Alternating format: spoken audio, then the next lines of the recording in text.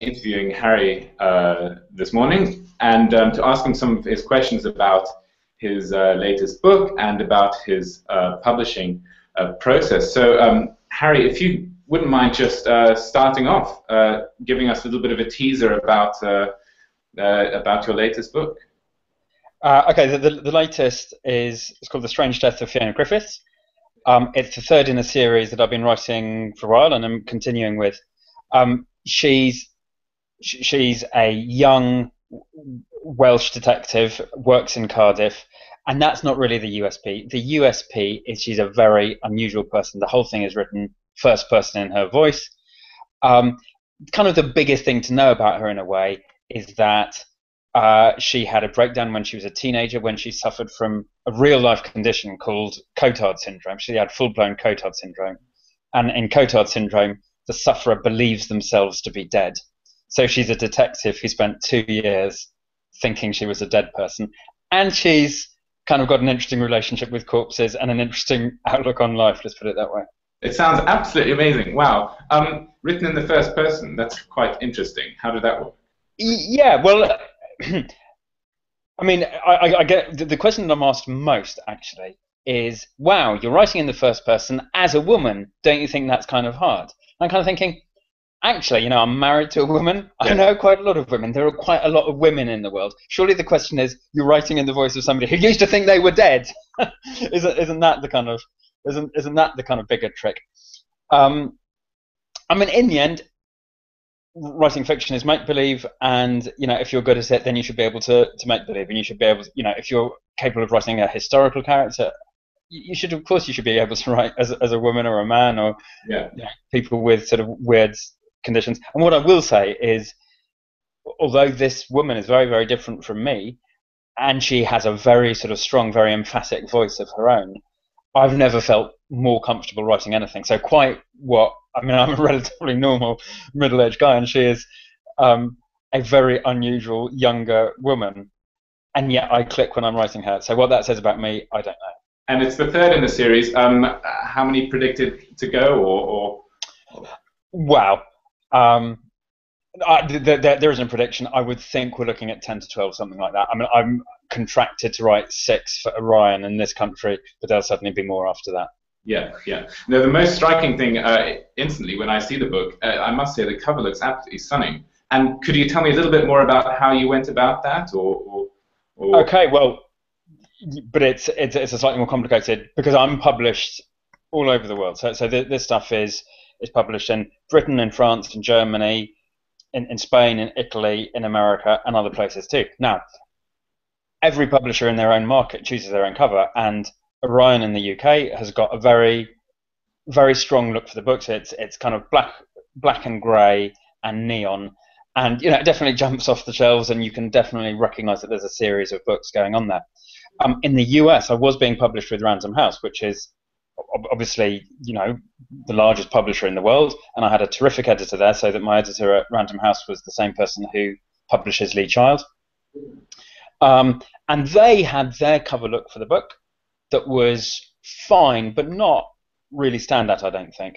Then, for various reasons that I dare say we'll get into, I ended up self-publishing in the US. So whereas I'm conventionally published everywhere else, in the US I'm self-publishing, and I commissioned that cover myself.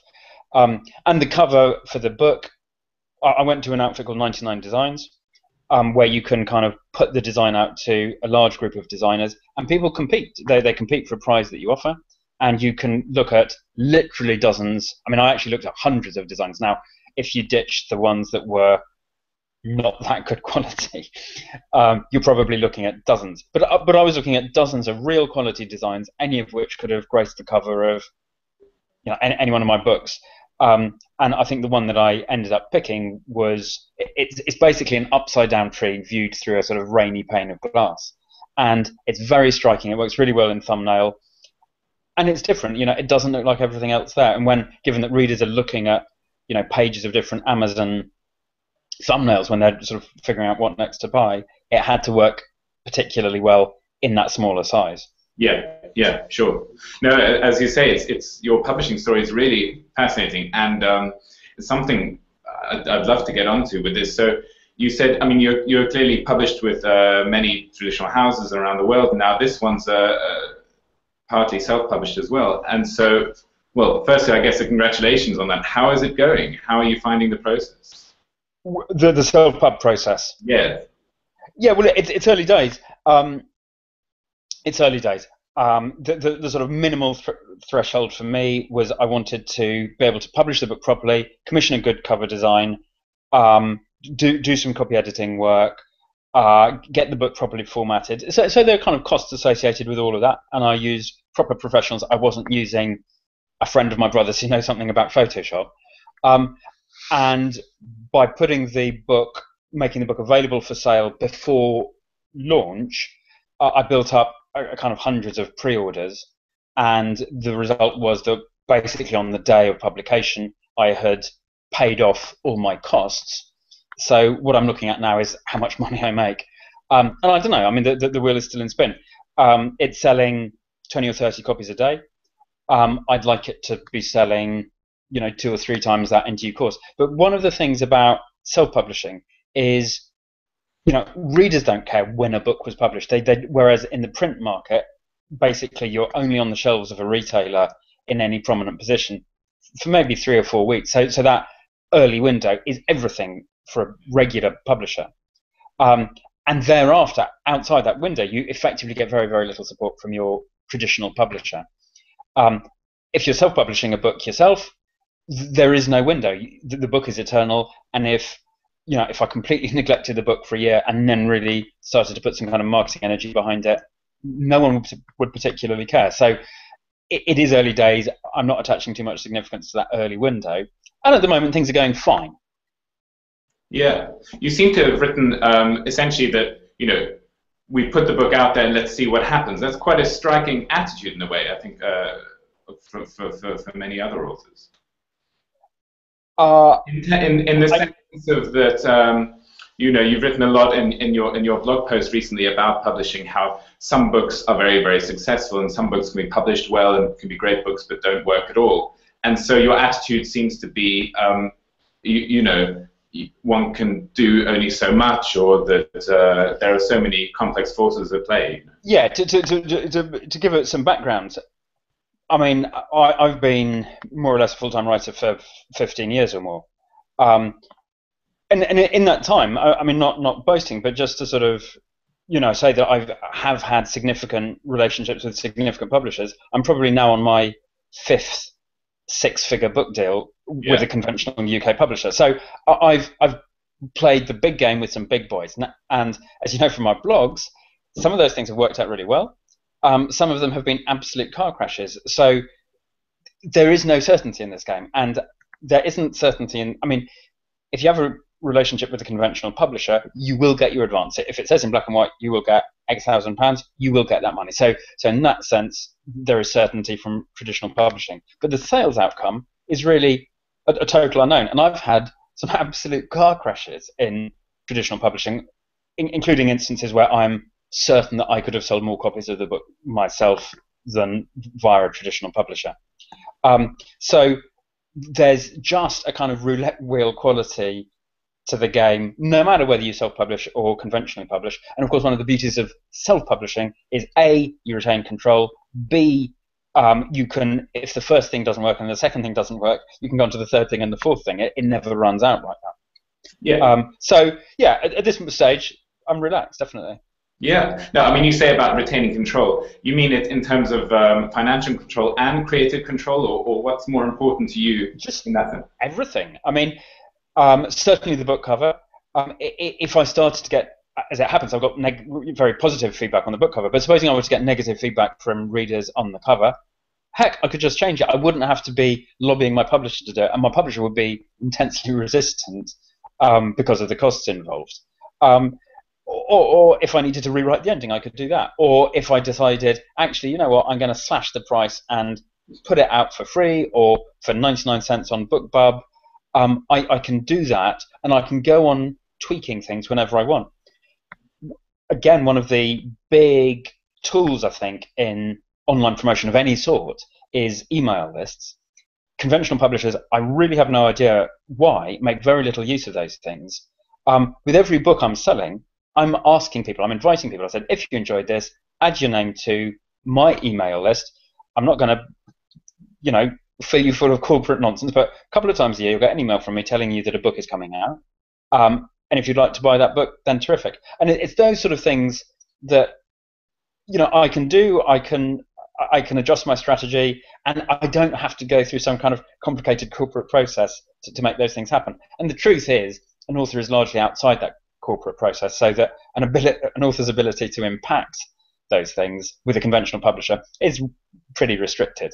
Yeah, I think you're entirely right. And also, a lot of what we've been trying to create here at Reedy is to make that process easier, and to be launching several collaborative tools which are hopefully going to make the whole process of creating the book so much easier, so that authors can edit and have that flexibility, and do it as they. Yeah, exactly. I mean, I think there's, at the moment there are three groups of authors, aren't there? There are conventionally published authors who are just completely happy with the way things are, and absolutely fine. There are kind of indie types who relish the process of designing covers and editing manuscripts, and they like the kind of entrepreneurial quality of all of that. But then there's definitely a group in the middle where they kind of think, yeah, logic says self-publish, but they don't know how to put the whole package together.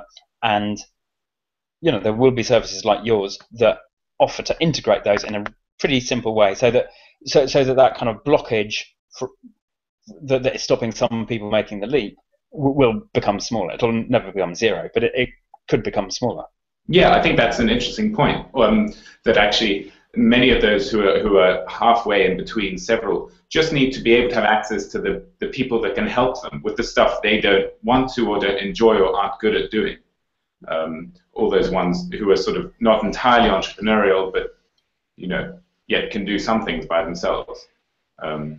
Yes. Yeah, and people will have their different kind of pinch points for all of it. I've been in the books game long enough that none of it was really very kind of complicated for me or very worrying. So I was perfectly happy to do really everything by myself. But outsourcing wherever I thought, actually, you know more about this and you can do it quicker and faster and cheaper than I can. But yeah, not everyone has had my kind of experience. So. Yeah. I mean, apart from of course, the reasons that you mentioned in terms of flexibility and having your own control and the options, is that really what lies behind your excitement for, as you call sort of the current era of publishing? Is that really the biggest part of it, or is there more? In terms of how you think you develop in the next. Well, I think that sometimes there has been. I think often enough, big publishers have taken their authors for granted because, sure, they compete for them at that really early stage. When a literary agent takes a book out for auction, there is a basically checkbook-based auction for that manuscript and that author. But once that deal has been done, it's pretty rare for authors to jump publisher unless something has gone badly wrong. Which means I think the publishers can take their authors a little bit for granted. And some of the treatment I've had has been very, very good indeed. Some of the treatment I've had from publishers has been not so good. And there's never been a meaningful alternative, really, to those sort of big five type publishers for a certain sort of book, the sort of books that I write. And just the existence now of self-pub, which really, only is going to work for genre type authors. It's not going to work for literary fiction. At any rate, not yet. There's no sign yet of it working for literary fiction. But for genre type authors, we now, for the first time, have a meaningful alternative to just going with a regular publisher. And that's not to say that we want to cut all ties with publishers, but it does mean that there is kind of some other presence in the room at the negotiation table. It's like, I don't have to take your offer, I do have an alternative. And that has really not been present before. And I think that's just a fabulous thing for all authors, whether they take the self-publishing route or whether they don't. It's just great that the big publishers know that option does exist. Yes, and I agree. I mean, from your position as well, it's interesting because you've already established yourself over many years as an author with traditional houses. Your position, your route to going to self-publishing means that you already have a name behind you, and I think also it'd be interesting to see what authors who have never published before and who go straight into a form of self-publishing, how they establish their name in that is really interesting to me. Yes, and I think the emerging model of successful self-publishing is first of all, you need to be probably a genre author. Secondly, you need to be quite prolific. And third, you basically need to apply the write, publish, repeat model. It's possible, but not likely, that your first book just becomes a big viral hit.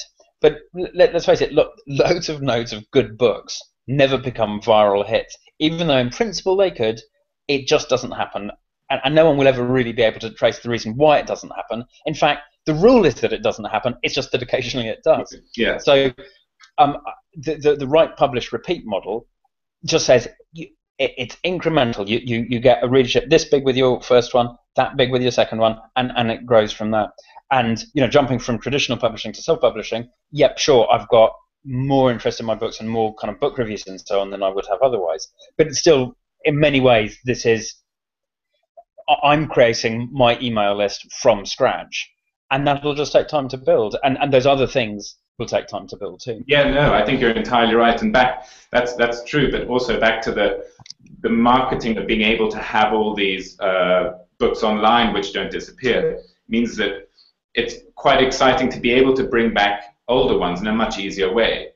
Books you published some years previously could suddenly find an audience which they'd not previously had, and that you. Well, I mean, so my first book, The Moneymakers, was published in the UK in 2000. I never sold the US rights, and I never sold the ebook rights because nobody sold ebook rights back in 2000. So I retained rights to that book, and I no longer, in fact, had a typescript. I no longer had the manuscripts of it because I've been through multiple computers since then. I sent the, hard copy of the book off to a place in London that scans these things for a tenner. They send me back a Word document that has some typos and stuff, so it needs kind of careful copy editing and going through. But for £10 and a day of my time, I had a typescript of my original manuscript, popped it up online in the Amazon.co.uk, Amazon.com, and I make from that one book alone a couple of £100 a month. Now, a couple of £100 a month is, it's not astonishing money, but hey, it's a couple of £100 a month that I wasn't getting otherwise. Yeah, no, exactly. You can go, your content goes so much further, and that's really exciting. And in terms of how are you engaging back to your self-publishing marketing efforts, how are you engaging with other online communities or is your approach in terms of your marketing presence online? How are you going about that? And you say interesting question. Yeah. Sorry. There's kind of an infinite amount of stuff that one could do, and I think that there is relatively little evidence to suggest that Facebook and Twitter and that kind of thing is really a strong way of promoting books. There'll be exceptions to every rule, but most books I don't think achieve many sales like that. I have a couple of books-related websites. There's the Writers' Workshop, which helps kind of first-time writers with their skills, and Agent Hunter, which helps writers find literary agents. Now, between those two platforms, I've got websites that have traffic of 70,000, 80,000 visitors a month. And I've got a mailing lists of probably 15 to 20,000 names. All of these people are writers, but therefore also presumably interested in reading books, quite possibly by the person who runs the company that they've got an interest in. I've used those things a bit, but not much. I don't expect to get significant sales from them.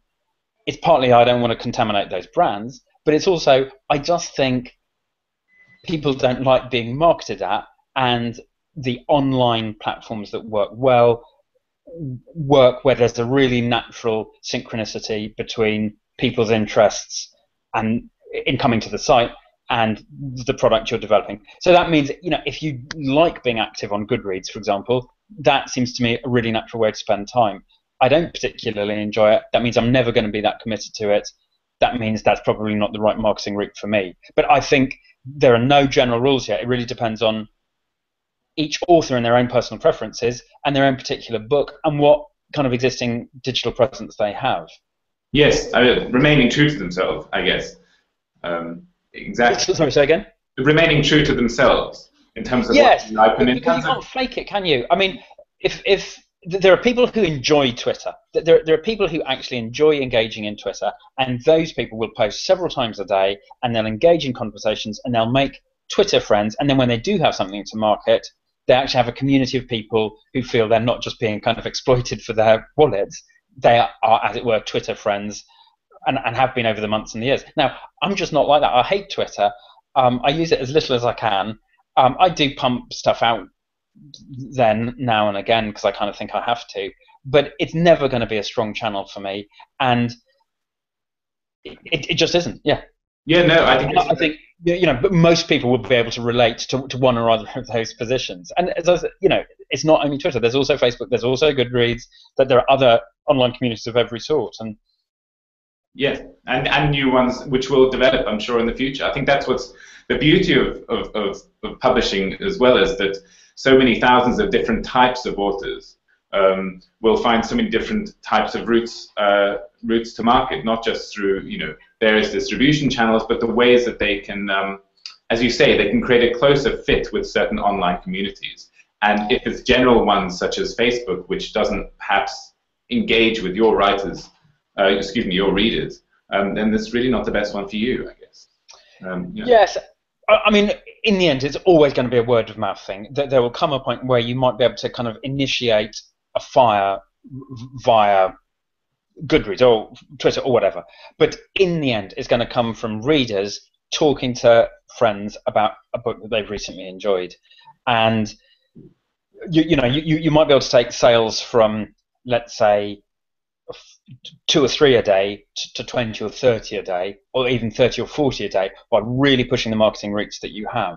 But to achieve sales beyond that point, you've actually just got to get a community of people going, hey, this book is great, and they're talking about it with their friends and their book groups. And that's how any viral sensation, whether it's traditionally published or conventionally published, how that actually makes it. Yeah, no, I think you're right. I'm interested in knowing what your pricing strategy, or what your thoughts are around pricing once you're able to distribute your own books and your own material. In terms of what do you think? What will your approach be to that? Well, I'm still feeling it out. Because I'm definitely writing series crime. So if people like the Fiona Griffiths books, and they do, I'm getting kind of incredible feedback on them. I'm hoping that if they enjoy the book that I've just released, they'll want to read the next one, and the one after that, and the one after that. So my game has got to be a long game. I'm happy to price the first book cheaply in order to get readers, to collect email addresses, and basically draw people into the series. So my first book, I'll expect to price it relatively cheaply, let's say between $2.99 and $4.99, but with relatively frequent price promotions that will drop that all the way down to 99 cents, for example. With subsequent books in the series, I may do occasional price promotions there too, but those will be the boys that actually have to generate money. And so there I would expect to be pricing at a pretty stable $4.99 probably. Yeah, no. Oh, that's great. It's really fascinating to talk to you, and I wish you all the best with your latest book. And we're going to be posting this on the Readsy blog, and I think it'll be great for so many of our readers just to hear about your journey through to self-publishing and yeah, exactly. I mean, and I think there's, just to end on a kind of note that I think would be positive both for you and your community, which is there is still a perception of self-publishing as a kind of, but I wasn't good enough for traditional publishing, so I'm self-publishing. And that perception has certainly changed, but it's still there. There's no question it's still there. I mean, I am a conventionally published author, and I've had some terrific book reviews, and I'm self-publishing because I want to. And for me, it really isn't because I couldn't cut it with the big boys type solution. It's actually, I wasn't prepared to take what the big boys were offering me. I didn't want it. I preferred the risks and the rewards and the opportunities of self-publishing to, working with what is the world's biggest publisher. And you know, I'm definitely hedged my backs because I've still conventionally published here in the UK. But I love this model of being a hybrid author, and you know, I think people will go both ways as well. I think successful self-pub authors will become hybrids in the other direction.